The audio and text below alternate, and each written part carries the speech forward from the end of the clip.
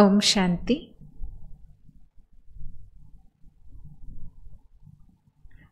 యోగం చేసుకునే సమయంలో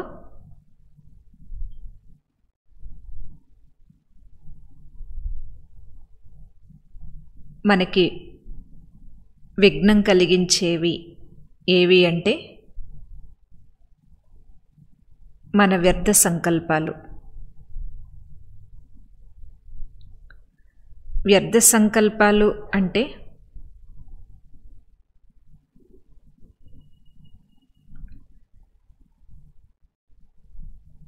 రాకూడనటువంటి సమయంలో వచ్చేటటువంటి సంకల్పాలు.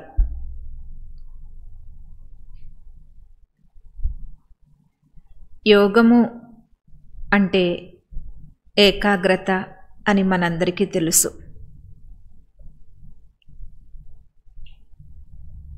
ఏకాగ్రంగా శరీరాన్ని కూర్చోపెట్టినా కానీ యోగం పేరుతో మనస్సు ఏకాగ్రం అవ్వటం అప్పుడప్పుడు కుదర్నట్టుగా మనం అనుభూతి చెందుతూ ఉంటాము. కొందరికైతే ఈ వ్యర్థ సంకల్పాలు బాగా వేధిస్తూ ఉంటాయి. అంటే ఏకాగ్రతకి అతిపెద్ద అవరోధం వ్యర్థ సంకల్పాలు.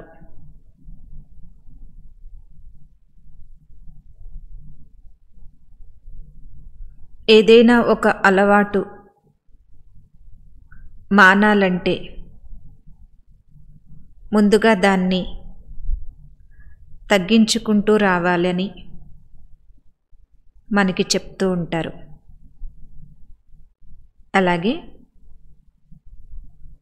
మనసుకి ఎక్కువగా ఆలోచించే అలవాటు చేసింది మనమే. ఇప్పుడు ఈ అలవాటుని అదుపులోకి తెచ్చుకోవలసింది కూడా మనమే. మనస్సుని జయించాలంటే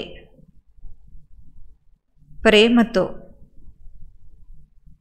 మన మనస్సు మన మాట వినేలా మనకి మనమే ట్రైనింగ్ ఇవ్వాలి.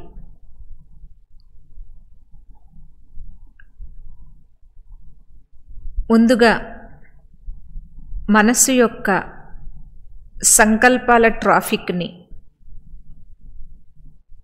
ఆపగలిగి ఉండాలి. మీకు యోగం బాగా కుదరాలంటే ఎక్కువ సమయం ఏకాగ్రపరచలేకపోతే మీ మనస్సుని ముందుగా మీరేం చేస్తారంటే ప్రతి గంటకి 3 నిమిషాలు మీ మనసులోని సంకల్పాలకు విరామం ఇవ్వండి.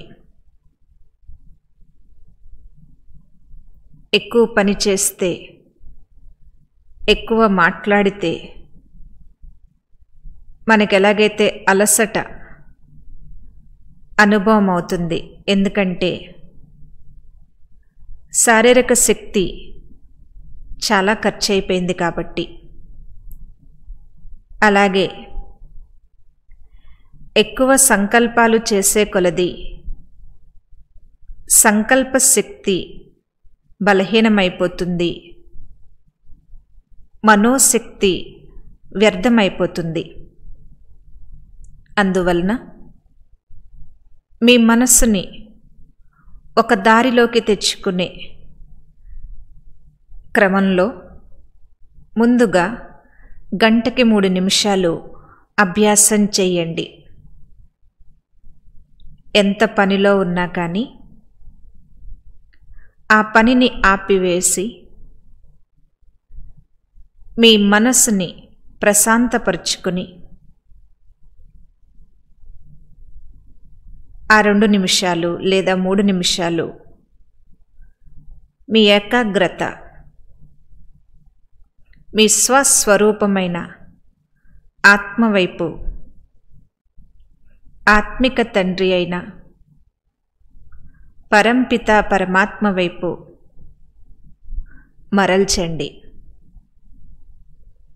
ఇలా మీరు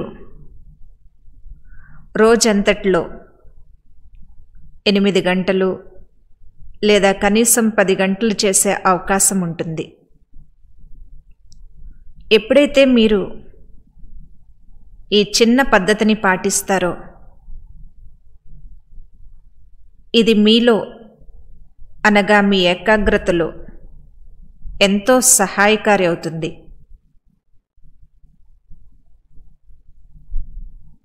మీ ఏకాగ్రతని పెంచటానికి ఈ చిన్న పద్ధతి ఎంతో ఉపయోగపడుతుంది.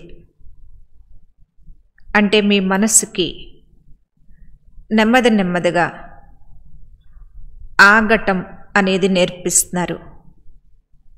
దీనినే ట్రాఫిక్ కంట్రోల్ అంటారు. మనసు యొక్క సంకల్పాల ట్రాఫిక్ ఏదైతే ఉంటుందో దానిని గంటకొకసారైనా మనం ఆపినప్పుడు ఈ అభ్యాసం మీకు 1 గంట లేదా 2 గంటలైనా సరే యోగం చేయటానికి సహాయం చేస్తుంది. తర్వాత వాస్తవంగా ఏకాగ్రత అంటే మనసులో వ్యర్థ సంకల్పాలు కానీ, అంటే పనికిరాని ఆలోచనలు కానీ, వికల్పాలు కానీ, అంటే వికారాలతో కూడిన ఆలోచనలు కానీ, వ్యతిరేక సంకల్పాలు అంటే ఎవరి గురించైనా ఈర్ష్యాద్వేషాలకి, కోపము, ప్రతీకారానికి సంబంధించిన ఆలోచనలు కానీ,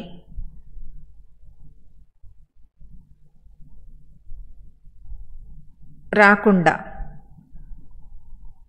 ఉండటమే ఏకాగ్రత. అసలు ఇవన్నీ మనకి ఎందుకు వస్తున్నాయి? వ్యర్థ సంకల్పాలు ఎందుకు వస్తున్నాయి? వికల్పాలు ఎందుకు వస్తున్నాయి? వ్యతిరేక ఆలోచనలు ఎందుకు వస్తున్నాయి?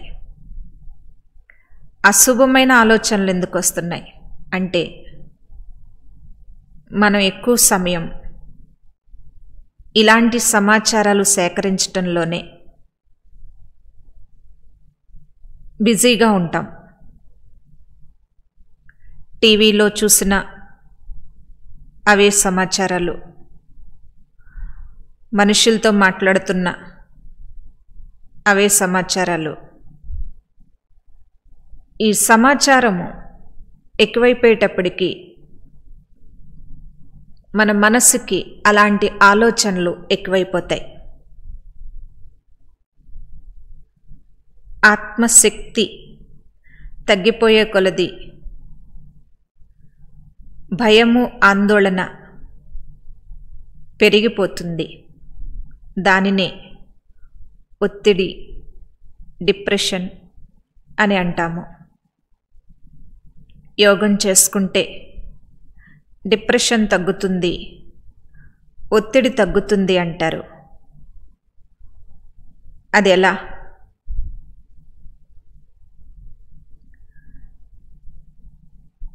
ఈ సంకల్పాలకి ఆధారము సమాచారం అని చెప్పుకున్నాం మనం. అంటే వ్యర్థ సమాచారం చెప్పటంలో, వినటంలో ఎక్కువగా ఉంటే, లేదా సమాచారాన్ని సేకరించటంలో ఎక్కువ సమయం మనం ఉంటే అవే ఆలోచనలు మనకొస్తాయి.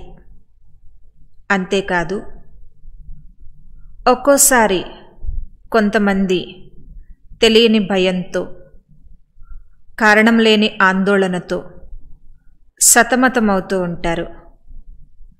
ఎందుకు భయపడుతున్నారు అంటే చెప్పలేరు. ఎందుకు ఆందోళన చెందుతున్నారు అన్నా కూడా చెప్పలేరు. చనిపోవాలి అనే సంకల్పం కూడా వాళ్ళకి ఎక్కువగా వస్తూ ఉంటుంది. మరి అంత కష్టాలు ఏమైనా ఉన్నాయా అంటే వాళ్ళకి కష్టాలు కూడా ఏమీ ఉండకపోవచ్చు. అయినప్పటికీ జీవితం మీద అంత విరక్తి ఎందుకు వస్తుంది? ఆ ఆలోచన పదే పదే ఎందుకు కలుగుతుంది అంటే సంకల్పాలకి ఆధారం కేవలం సమాచారమే కాదు, ఈ జన్మలో లేదా గత జన్మలో మనం చేసిన కొన్ని చెడు కర్మల ఫలితము ఈరోజు మనసు అనుభవిస్తూ ఉంది.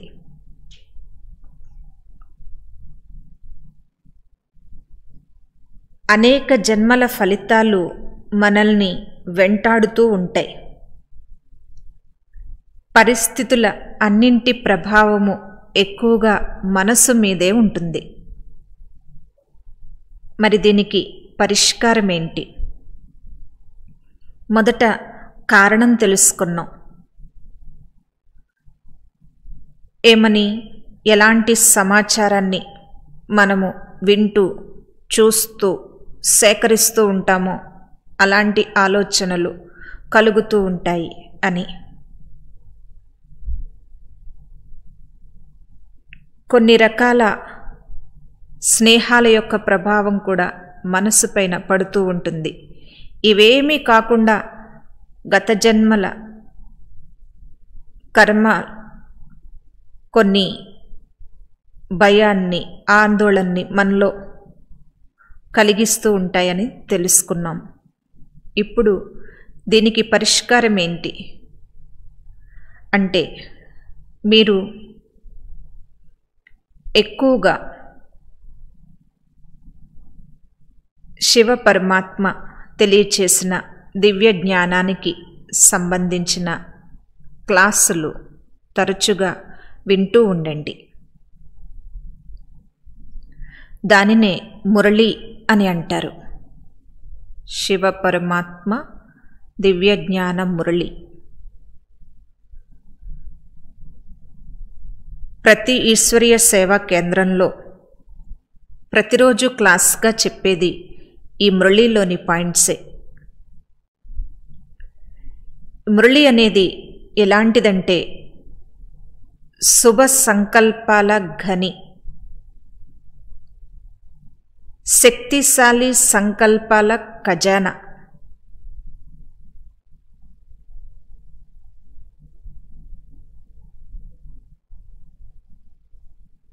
ఈ సమాచారము మన మనస్సులో, మన బుద్ధిలో ఎంతగా నింపుతూ ఉంటామో అంతగా శుభ సంకల్పాలు మన మనసులో కలుగుతూ ఉంటాయి. అందుకే జ్ఞానం వినాలి. ప్రతిరోజు కనీసం అరగంట సమయం, అంటే ఎవరు ఎంత బిజీగా ఉండి సమయం లేకపోయినప్పటికీ కూడా మురళిలోని సారాంశమైన ఫోన్ చేసైనా తెలుసుకోండి అని శివపరమాత్మ మనందరికీ తెలియచేశారు. ఎందుకని అంటే ఈ మురళిలోనే శుభ సంకల్పాలకి ప్రేరణ అనేది మనకి దొరుకుతుంది. కాబట్టి మీకు ఏకాగ్రత పెరగాలంటే జ్ఞానాన్ని వినండి. ఈ జ్ఞానానికి సంబంధించిన పుస్తకాలు చదువుకోండి. ప్రతిరోజు మురళి వినండి. మురళి వినటం ద్వారా శుభ సంకల్పాలు పెరుగుతాయి, ఏకాగ్రత పెరుగుతుంది మీకు.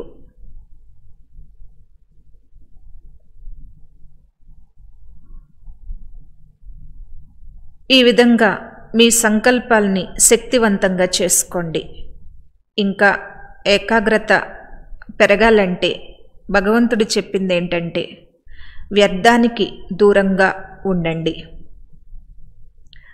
అందరి సమాచారాలు నాకే కావాలి, అందరి విషయాలు నాకే కావాలన్నట్లుగా మీరు వ్యర్థ విషయాల సేకరణలో ఉండకండి. ఈ వ్యర్థం అనేది ఎవరు ఎంత పోగు చేసుకుంటారో వారి యోగము శక్తివంతంగా ఉండదు.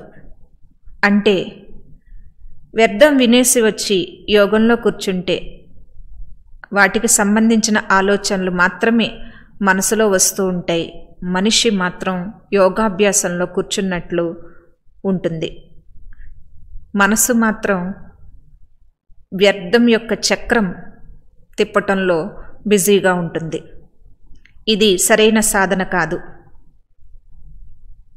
సరైన సాధన అంటే తనువు ఎంత ఏకాగ్రంగా కూర్చుని ఉందో మనసు కూడా అంతే ఏకాగ్రంగా పరమాత్మ వైపు ఉండాలి. అయితే ఈ జ్ఞానం ఎందుకు చెప్పారు? భగవంతుడంటే ఎంతసేపు నేను ఒక ఆత్మని, నా తండ్రి పరమాత్మ అని ఈ రెండు విషయాలపైనే ఏకాగ్రత అనేది మనము ఎక్కువ సమయము నిలిపిన కొన్ని రోజులకి అది చాలా సర్వసాధారణంగా అనిపించేస్తూ ఉంటుంది మనకి. అలా కాకుండా యోగము నిత్యనూతనంగా ఉండాలంటే నేను ఆత్మను అనేది నిజమే, కానీ మీరు ఎలాంటి ఆత్మ అవన్నీ కూడా మురళిలో ఉంటాయి. వాటిని గుర్తు తెచ్చుకుంటూ ఉంటే మనం ఏది గుర్తు పెట్టుకుంటామో దానికి సంబంధించిన స్వరూపము మనకి తయారవుతుంది. ఆ విషయం మనందరికీ తెలుసు.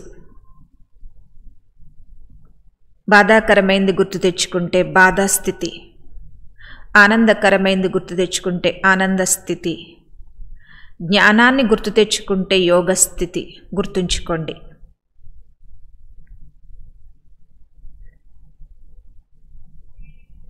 దాంట్లో ఆ శివపరమాత్ముని దివ్య మురళిలో మీరు ఎలాంటి ఆత్మ అనేది ప్రతిరోజు ఒక కొత్త విషయం తెలుస్తుంది.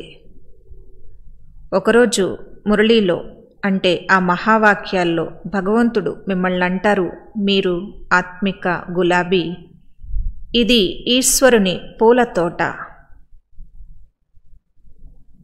మరి ఆత్మిక గులాబీ అయిన మీకు సుగంధము లేదా సువాసన ఏంటి అంటే ఆత్మీయత అని చెప్తారు.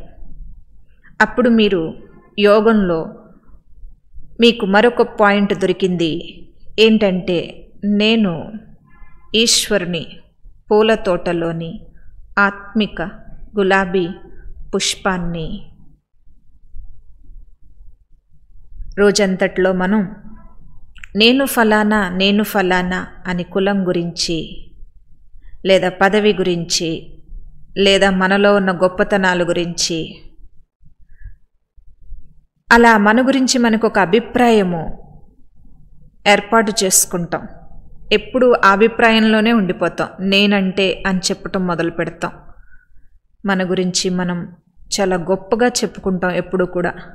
అది మనపైన మనకున్న ప్రేమ కావచ్చు. కానీ మన గొప్పతనం మనమే చెప్పుకోవటం ద్వారా ఎదుటి వాళ్ళకి ఏమీ ఉపయోగం ఉండదు. విని విని వారికి కూడా ఒకానొక సమయంలో విసుగొస్తుంది.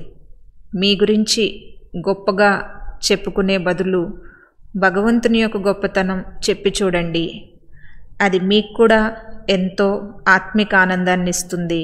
అవతల వాళ్ళకు కూడా మనసు భగవంతుడి వైపుకు వెళ్తుంది.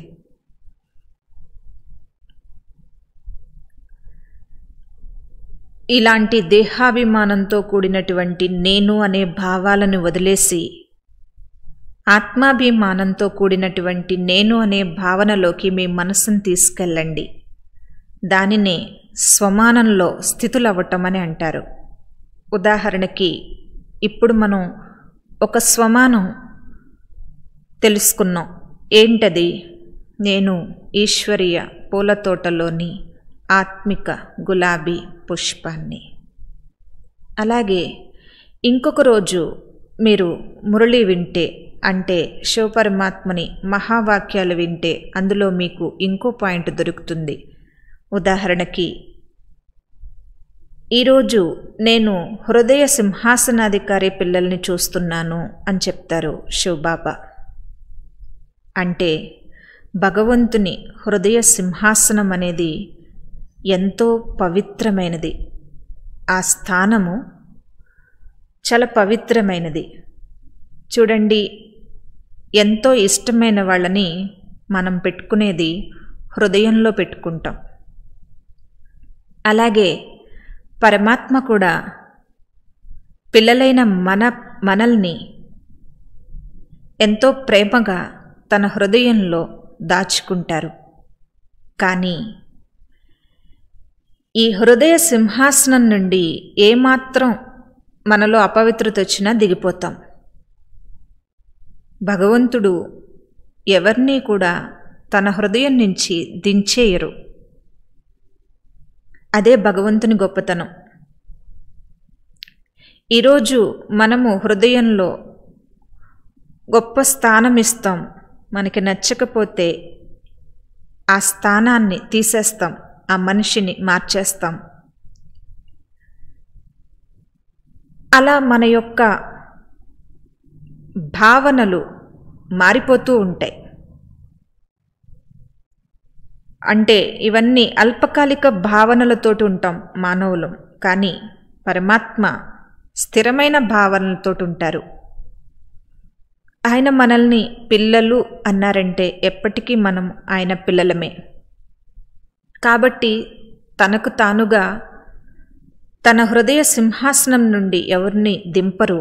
కానీ ఏమాత్రం అపవిత్రత అనేది మనసులో వచ్చిన ఆ హృదయ సింహాసనం అనేది దిగిపోతాం, మనకి మనమే దిగిపోతాం. ఇది ఆ హృదయ సింహాసనాన్ని అధిష్ఠించటానికి కావలసినటువంటి అర్హత, అదే పవిత్రత. ఈ మాటలు మీరు ఆ రోజు మురళిలో విన్నారనుకోండి, మీరు యోగంలో ఏ విధంగా అనుభవం చేసుకోవాలి? నేను పవిత్ర ఆత్మను, పరమాత్మ హృదయంలో ఉన్నటువంటి ప్రియమైన సంతానాన్ని. ఎవరికి? పరమాత్మకి. ఇలా భావించినప్పుడు మీకు ఇంకొక శుభ సంకల్పం యోగంలో చేయటానికి దొరికింది. యోగం అంటే నిస్సంకల్పంగా ఉండిపోమని కాదు. వ్యర్థ సంకల్పాలతో నిస్సంకల్పం అవ్వండి, శుభ సంకల్పాలతో పరిపూర్ణం అవ్వండి. ఎందుకంటే సంకల్పాలు లేకుండా ఉండటం అనేది నిద్రలో కూడా జరుగుతుంది. కానీ నిద్రని యోగం అనలేం. యోగము అంటే వ్యర్థ సంకల్పాలతో నిస్సంకల్పం, శుభ సంకల్పాలతో శక్తిని పొందటం. ఎంతంత మీరు శుభ సంకల్పాలతో ఉంటారో శుభ పరిణామాలు మీరు పొందుతారు, స్వయానికి ఇతరులకి కూడా. గుర్తుంచుకోండి, మీ శుభ సంకల్పం మీకు శుభాన్నిస్తుంది, అందరికీ శుభాన్నిస్తుంది. కనుక మీ చుట్టూ శుభ సంకల్పాలతో కూడిన మనుషులు ఉండేలాగా చూసుకోండి. కొందరికి అలవాటు ఉంటుంది ఇతరుల లోపాలని చూడటం, త్వరగా అశుభాన్ని ఆలోచించటం. ఇది ఒక్కొక్క సమయంలో మంచిగానే అనిపించవచ్చు, కానీ ఇదే అలవాటుగా అయిపోతే అందరిలో ఉన్న మురికి మన మనసులోకి చేరిపోతుంది.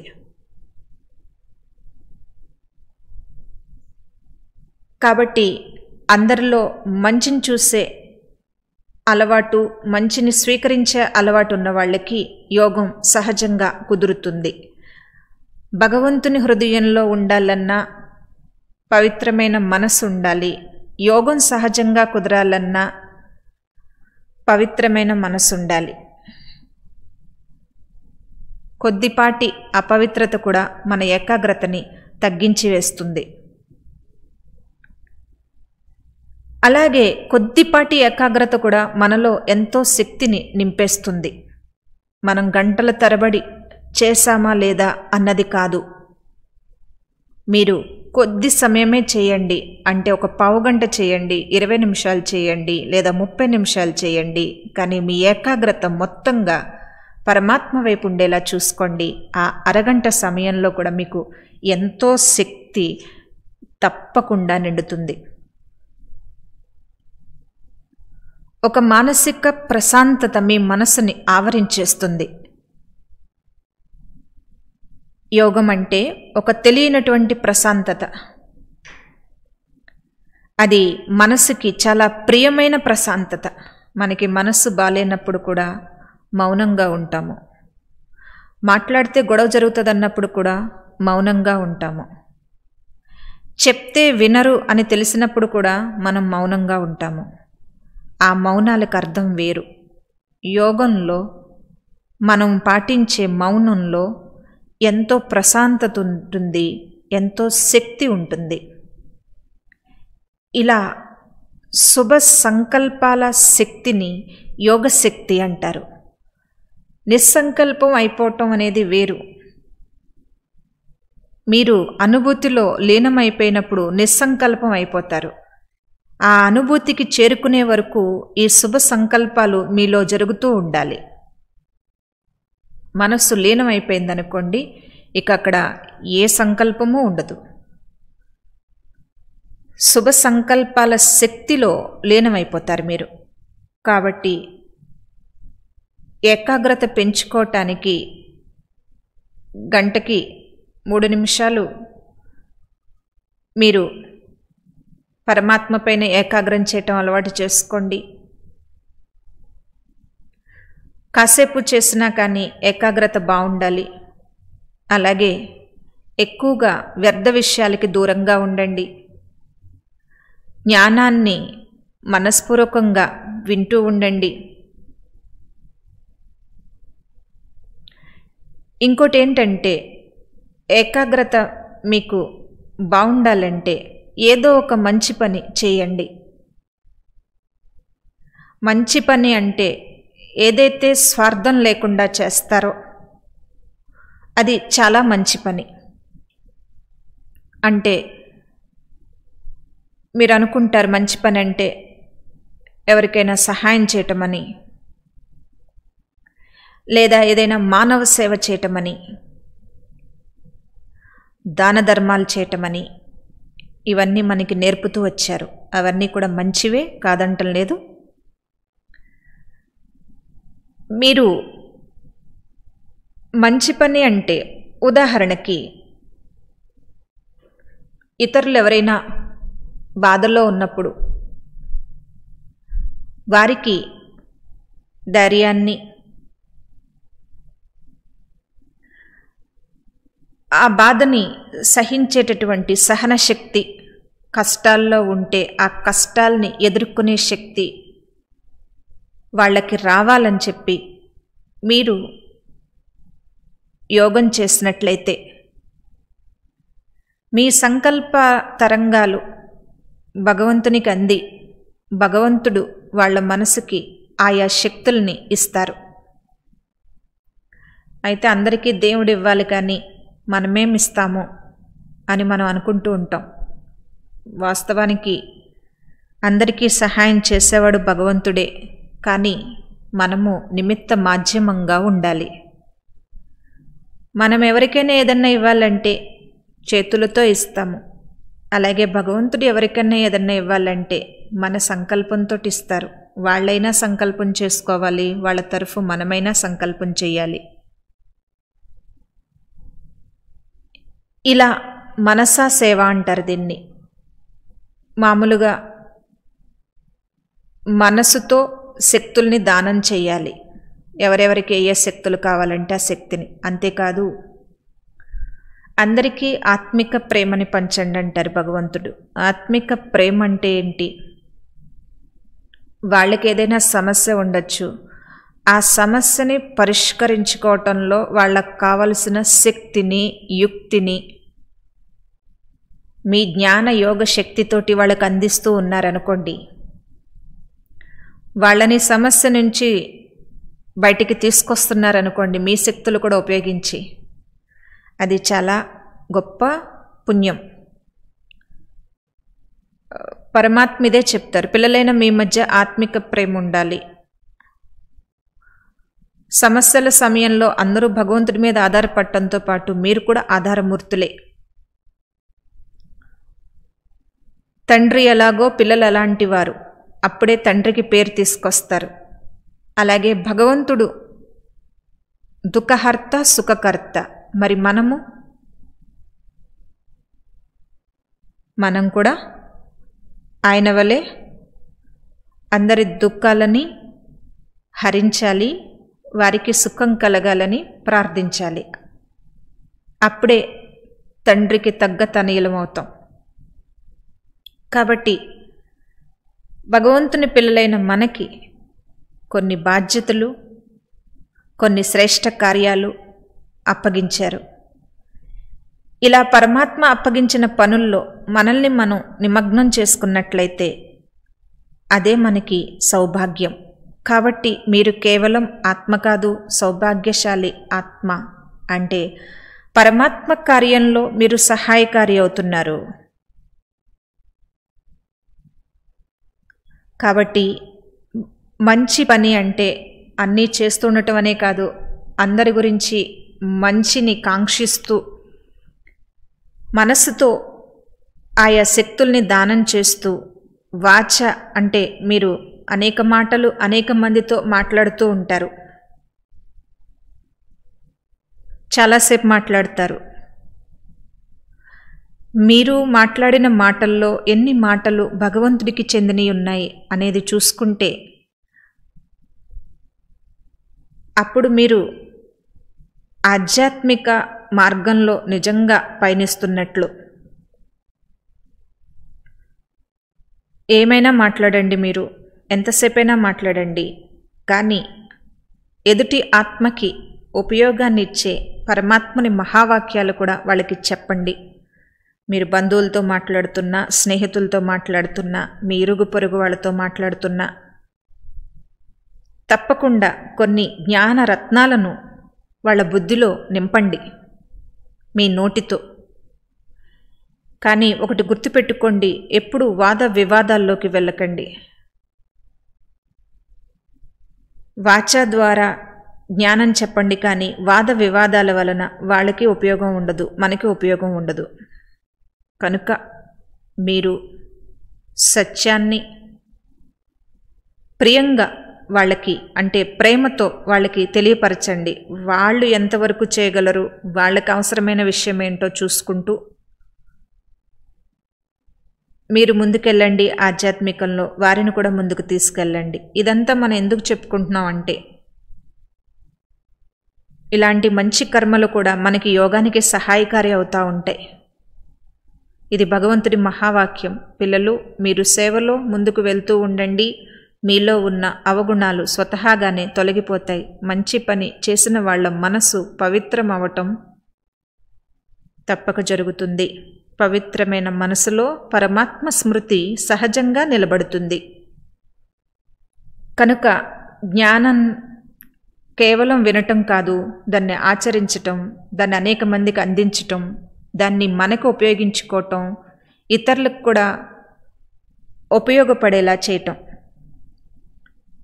మనసు ద్వారా శక్తుల దానం అని విన్నాం, వాచా ద్వారా జ్ఞానదానం అని విన్నాం, కర్మ ద్వారా గుణదానం. అంటే ఒక అవగుణాలతో ఉండిన ఒక మనిషిని ఎప్పుడూ కూడా అందరూ అదే దృష్టితో చూస్తూ ఉంటారు. ఇతను చెడ్డవాడు, లేకపోతే ఇతను వ్యసనపరుడు, లేకపోతే ఇతను ఎందుకు పనికిరాడు.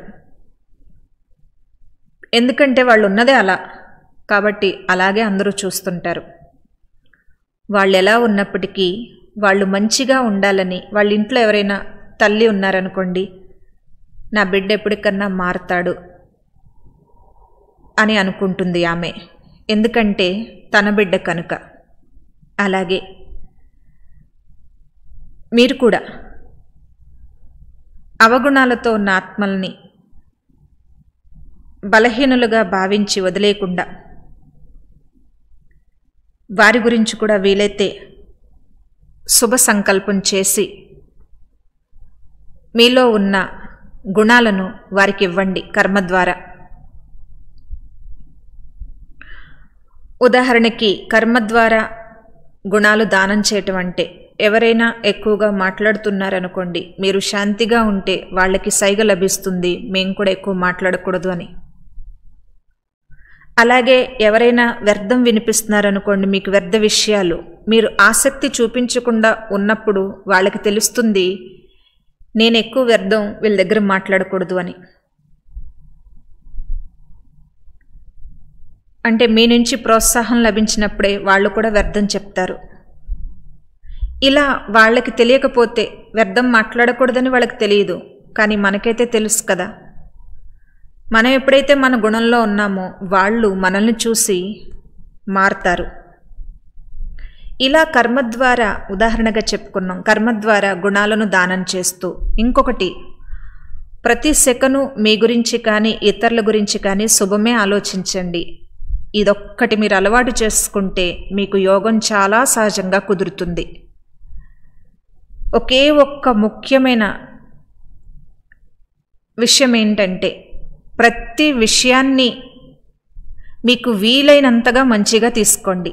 అది మీ విషయం కావచ్చు, ఇతరుల విషయం కావచ్చు. ప్రతి విషయాన్ని మంచిగా తీసుకోవటం అనేది మీరు నేర్చుకున్నట్లయితే, అప్పుడప్పుడు మీకు ఏదైనా చెడ్డ విషయం, వ్యర్థ విషయం మీకు అనిపించవచ్చు, కానీ దాన్ని పెంచి పోషించకుండా అక్కడతోటి అది వదిలేసి ప్రతి ఒక్క విషయాన్ని మంచిగా తీసుకోవటం కానీ మీరు అభ్యాసం చేసినట్లయితే మీకు చాలా చక్కగా యోగం కుదురుతుంది. ప్రతి విషయంలో మంచిని తీసుకోవటం, అది మీ విషయం కానీ ఇతరుల విషయం కానీ. ఇంకొకటి, యోగంలో ఏకాగ్రత చాలా సహజంగా కుదరాలంటే భగవంతునితో ఎల్లప్పుడూ సత్యంగా ఉండండి. మీకొచ్చిన ప్రతి భావన, అది పవిత్రమైనదైనా అపవిత్రమైనదైనా, పరమాత్మతో మానసికంగా షేర్ చేస్తూ ఉండండి. ఎవరిలోనైనా లోపం చూస్తే ఆ లోపాన్ని వ్యాపింపచేయకండి. మీలో ఉన్న లోపాన్ని ఎవరితోనైనా చెప్తే వాళ్ళు మిమ్మల్ని అవహేళన చేయవచ్చు, కానీ భగవంతునితో చెప్తే ఏమవుతుందంటే, ఆ అవగుణాన్ని తొలగించుకునేటటువంటి శక్తిని పరమాత్మ మీకు ఇస్తారు. ఎందుకంటే సత్యమైన మనసుకి భగవంతుడు రాజీ అవుతారు. ఎప్పుడైతే మీలో ఉన్న పొరపాటుగా మీరు అంగీకరిస్తారో, అప్పుడు మీకు సగము శిక్ష, అంటే ప్రతి కర్మకి ప్రతి ఆలోచనకి మంచి చెడు ఫలితాలు ఉంటాయి కదా, చెడు ఫలితాన్నే శిక్ష అంటారు. ఆ చెడు ఫలితం అనేది తగ్గిపోతూ ఉంటుంది. అందుకని గుర్తుంచుకోండి, నేను చేసే ప్రతి ఆలోచన, నేను మాట్లాడే ప్రతి మాట, నేను చేసే ప్రతి పని నాకు మంచి ఫలితాలని తెచ్చేదిగా ఉందా, చెడు ఫలితాలని తెచ్చేదిగా ఉందా? ఇలా భగవంతునితో సత్యంగా ఉండటం కూడా పవిత్రతయే. ఇలా మీరు వ్యర్థాన్ని, వ్యతిరేకాన్ని, అపవిత్రతని, అశుభాన్ని తగ్గించుకుని జ్ఞానాన్ని, మంచితనాన్ని, మంచి పనుల్ని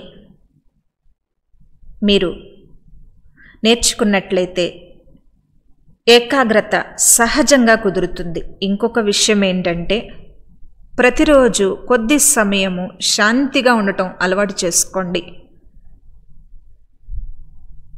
శాంతి అంటే మాట్లాడకుండా ఉండటం అనే కాదు, మొదట ప్రాథమిక శాంతి మాట్లాడకుండా ఉండటమే. కానీ శాంతి ఉన్నత స్థాయిలోకి వెళ్ళిపోతే అది ఆలోచనలు కూడా రహితంగా అయిపోతాయి. ఎందుకంటే మీరు ఆత్మ శాంతి స్వరూపం. మీకు ఈ నోరు అనేది లేనప్పుడు మాట్లాడటం అనేదే ఉండదు. మీరు కూర్చున్న ఆ శాంతి స్థితిలో ఆత్మగా ఉన్నప్పుడు, ఏ కర్మేంద్రియాలు మీకు లేవనుకున్నప్పుడు, నేను శరీరం కాదు అనుకున్నప్పుడు మీరు శాంతిగా ఉంటారు. మీరు అలా శాంతిగా కూర్చుని మీ ఎదురుగా భగవంతుని తెచ్చుకొని మీ మనస్సు ఆయన ముందు వ్యక్తపరిచి, దీన్ని ఆత్మిక సంభాషణ అంటారు.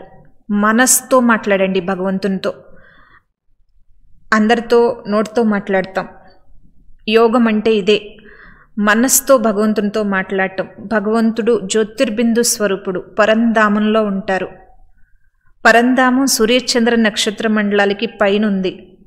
అంత దూరంలో ఉన్న పరమాత్మ మీరు తలుచుకుంటే మీ సమక్షంలో వచ్చినట్లే, మీతో పాటు ఉన్నట్లే అనుభవం అవుతుంది. మీకు ఆయనకి కేవలం సంకల్పం మాత్రమే దూరం. సంకల్పంలోకి భగవంతుని తెచ్చుకుంటే పరంధామంలో ఉన్న పరమాత్మ మీకు తోడు అయిపోయినట్లే, మీ ఎదురుగా వచ్చి కూర్చున్నట్లే. అలా ఎదురుగా అంత సమీపంగా భగవంతునితో సంబంధాన్ని ఏర్పాటు చేసుకోవటమే రాజయోగము.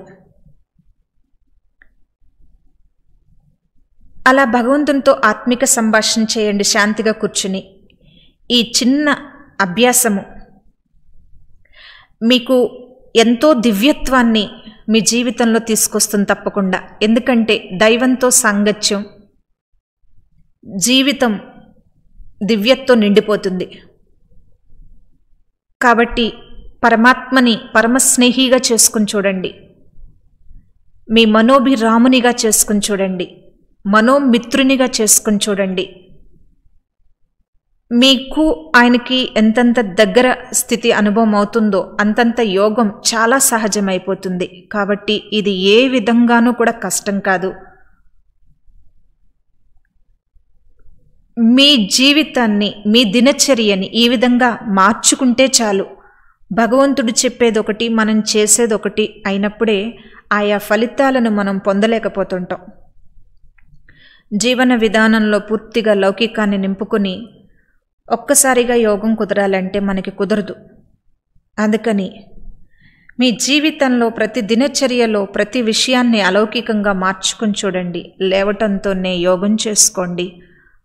భోజనం తయారు చేసేటప్పుడు యోగం చేస్తూ ఉండండి. తినేటప్పుడు యోగం చేస్తూ ఉండండి. పని చేసుకునేటప్పుడు మనసు భగవంతుడి మీద పెట్టండి. ఎవరితోటైనా మాట్లాడుతున్నప్పుడు ఆయన గురించే మాట్లాడండి. భగవంతుని మహావాక్యాలే చెప్పండి. వింటున్నా కూడా అవే వినండి. చూస్తున్నా కూడా అవే చూడండి. ఎప్పుడైతే మీ సర్వ కర్మేంద్రియాలు భగవంతుని చుట్టూనే తిరుగుతూ ఉంటాయో, వినటము, చూడటము, తినటము, మాట్లాడటము, ఆలోచించటము, ఈ క్రియలన్నీ పరమాత్మ చుట్టూ తిరుగుతూ ఉంటాయో, అప్పుడు తప్పకుండా మీకు యోగం అనేది చాలా సహజమైపోతుంది. చాలా ఆనందం అనేది మీకు అనుభవంలోకి వస్తుంది. ఇది చాలా అద్వితీయమైన ఆనందం. యోగం ద్వారా పొందే ఆనందం చాలా అద్వితీయమైంది. ఈ యోగ మార్గానికి పరమాత్మ ప్రతి ఒక్కరిని ఆహ్వానం చేస్తున్నారు. రావటం ఒక్కటే మీపైన ఆధారపడి ఉంది. మీరు వస్తే మాత్రం మీ చేయి పట్టుకొని యోగ మార్గంలో మిమ్మల్ని మునుముందుకి అడుగులు భగవంతుడు వేయిస్తారు. ఈ ఒక్క విశ్వాసం పెట్టుకోండి. మరలా కూడా ఈ విషయాలన్నీ మరలా వింటూ ఒక్కొక్కటి మీ జీవితంలోకి తీసుకొచ్చి చక్కటి యోగ అనుభూతిని మీరు అనేక మందికి తెలియచేయాలని కోరుకుంటూ ఓం శాంతి.